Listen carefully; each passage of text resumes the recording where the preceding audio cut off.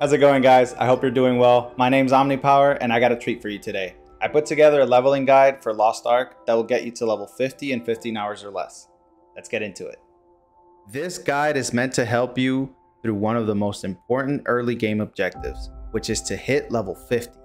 Now, why is it important to hit level 50, you may ask? Well, to put it simply, that's when the real game begins.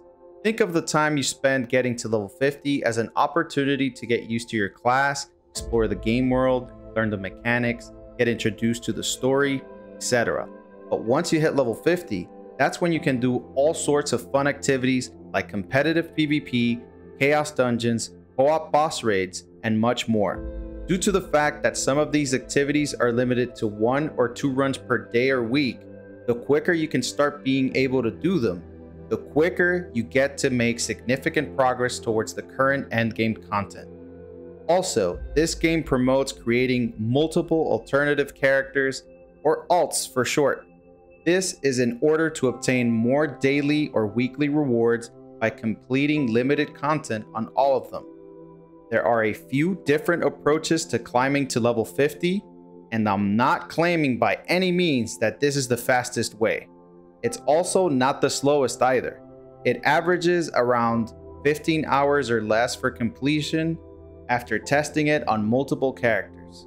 I like to call this approach the power level method, and in my opinion, it is the smoothest way to climb to level 50. This method is fairly simple to execute, and I even made a visual roadmap that you guys can use to stay on track. Feel free to download or bookmark the image of this guide, which can be found in the video description below. The idea is to prioritize the optimal XP rewards given by different quests in each location in order to hit level 40 as soon as possible. The real reason why we want to do this is because most classes unlock powerful skills at level 40.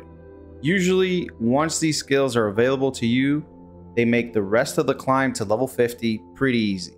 So if you're following along with the visual roadmap, your objective is to focus on only completing the quest types listed above each continent. A useful in-game button to always keep you on track while doing quests is the little compass icon located on the right of any quest title. Clicking it will show you where the quest objective is located. Sometimes you may need to check the other layers of the minimap or click on certain portal icons on the map to know the proper route to get to your objectives. If you want to optimize your leveling speed even more, make sure you hit the escape key to skip cutscenes. Keep in mind that not all cutscenes will be skippable on your first character, and I also recommend watching them all on your first playthrough to get a feel for the game's story.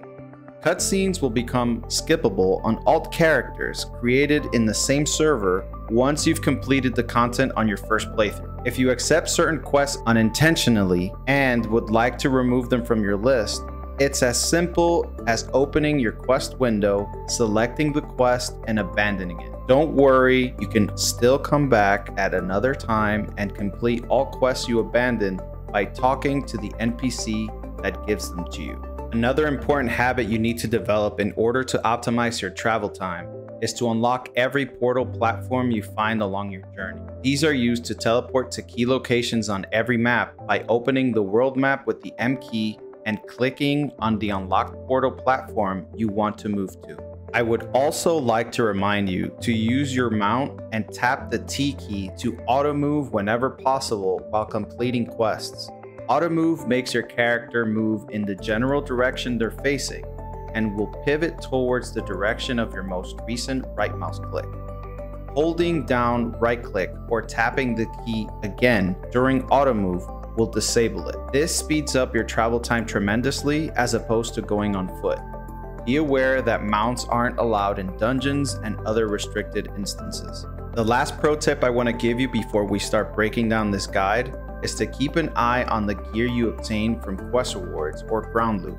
If it has a blue upward facing arrow when you see it on your inventory, it means it's more powerful than what you currently have equipped. Always try to equip the most powerful pieces you find so the bosses and mobs you run into hit you for less damage and are easier to kill. Now, let's get down to business. We start in the Luteran continent. Try to focus on completing just the orange and red quest lines for optimal XP rewards. Orange quests are the main story quests. These are mandatory and give you great XP rewards. Red quests are limited time tasks that need to be completed before their timer runs out. These are very easy to complete and are usually triggered along the way while traveling from one location to another. Once you've completed the main story for this continent, you should be around level 34 or higher. You will also unlock your first personal ship to travel across the sea to other continents. Some pro tips during ship travel are to make sure you're tapping the T key for auto move, just like you would with your land mount. You can also open the map by tapping the M key and use Alt plus left click to create automatic ship routes on the sea.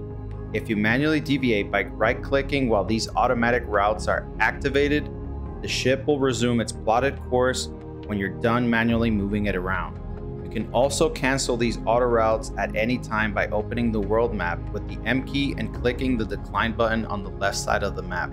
Another tip is to make sure you're hitting spacebar whenever your gauge is full in order to activate a short speed boost on your ship. So anyway, right after you're done with the first continent, this is where the power level method comes into play. The typical route the game suggests you take is to go first to the island of Tortoyk when you've completed Luteran. But instead, we're actually going to sail first to Arthetine. On the way there, you will notice blue quest markers have appeared on your quest window as well as your ocean map. Blue quests are your new type of storyline quests, which are usually focused on story content pertaining to a certain location. Once you've completed all the blue quests in a new location, you're essentially done with that territory's main story. I recommend completing the ones that appear on the ocean on your way to Arthetine. Just avoid the ones that ask you to go on land to specific continents for now. If at some point you anchor down on an instanced island and there's no visible exit on the map, you can leave by playing the Song of Return like you would at the end of a dungeon. Once we've completed all the sea tutorials, we continue on our journey to Arthetine. Once we've reached Arthetine, we're going to focus on completing the blue and red quest lines for optimal XP reward. You'll also notice I listed yellow quest lines in this location as well, but from here on out, you're going to have to be selective about which of these yellow quests you decide to complete. Personally, I don't recommend completing any yellow quests in other continents that give rewards below 9k XP. I like to refer to these yellow quests that give anything higher than 9k as optimal yellow quests. Right before you accept the quest, you can check what rewards it gives for completion. If you've accepted yellow quests with subpar rewards, just abandon them and keep checking for others with higher rewards by talking to NPCs with the yellow exclamation mark above their heads. While completing Arthetine, you should hit level 40 fairly quickly since the XP rewards in this continent are significantly higher than in Tortoyk or Anihc. By the time you hit level 40, you've essentially hit your big power spike by unlocking a new powerful ability for your class. This will help you clear bosses more efficiently as well as mobs. Once you finish all the blue and red quests in this continent, you should be around level 45 plus. You should also have unlocked a new sailor to join you on your journey. Now we'll set sail to Anihc, but first I want to talk to you about the importance of harbor ports. These ports can be found on the coastal regions of all the mainland masses, and their icon is a golden anchor.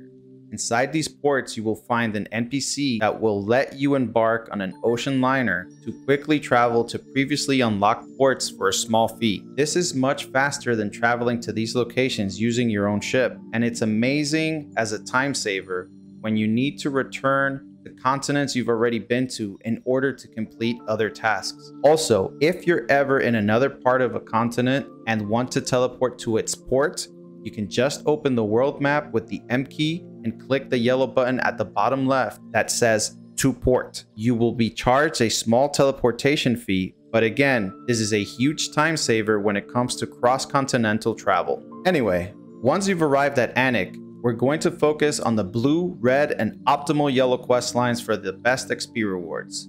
You should be level 48 plus when you complete all the recommended quests for this continent, and you'll also unlock a new ship before setting sail to your next destination which is the small island of Tortoyk. Once we've arrived at Tortoyk, we're going to focus on blue and red quests only. There are also a few optimal yellow quests here that you can do if you like, but they're not mandatory. Once you've completed all the recommended quests for this continent, you should be around level 49 or higher and should have also unlocked a new sailor for your ship. Now we can set sail to North Bern. Once you've arrived at North Bern, you're almost done hitting your level 50 goal. You still have to do the first blue, red, and optimal yellow quest lines here until you reach the castle. Once you reach the castle and speak to the queen, you'll complete a few more blue quests for her and boom, congratulations, you should hit level 50 around this point. A lot of new systems should unlock at this point, while others need to be unlocked by completing their tutorial quests. Here is where the next important detail comes into play. Once you've met with the queen, Beatrice will call you to Tricyon to complete a purple quest. Play the Song of Tricyon and go meet Beatrice to get the purple quest for your first awakening skill. An awakening skill is basically referred to as an ultimate ability, or ulti for short. These are usually pretty devastating and require chaos shards to be able to execute them when they're ready. Chaos shards can be purchased at the item sellers in any of the main cities. Once you've completed your awakening skill quest, you will come back to Bern and continue doing the rest of the blue quests. I would avoid completing chaos dungeons until you're at a higher item level so you can get better rewards. This is now the end of this guide, but stay tuned for more like it in the future. I don't claim to know everything about the game, but I try my best to stay informed. I would also like to learn from you if you have any useful things to share. Anyway, was this guide helpful? Did I miss anything? Do you guys have other methods you prefer instead? I would like to hear your thoughts on the subject in the comments below. Also, if you want to watch me live, you can find me streaming Lost Ark practically every day at twitch.tv/OmniPower. Thanks for going on this journey with me. If you enjoyed the video, don't forget to give it a thumbs up, subscribe, and ring the bell to get notified about my future content. Always remember to stay curious, because knowledge is power.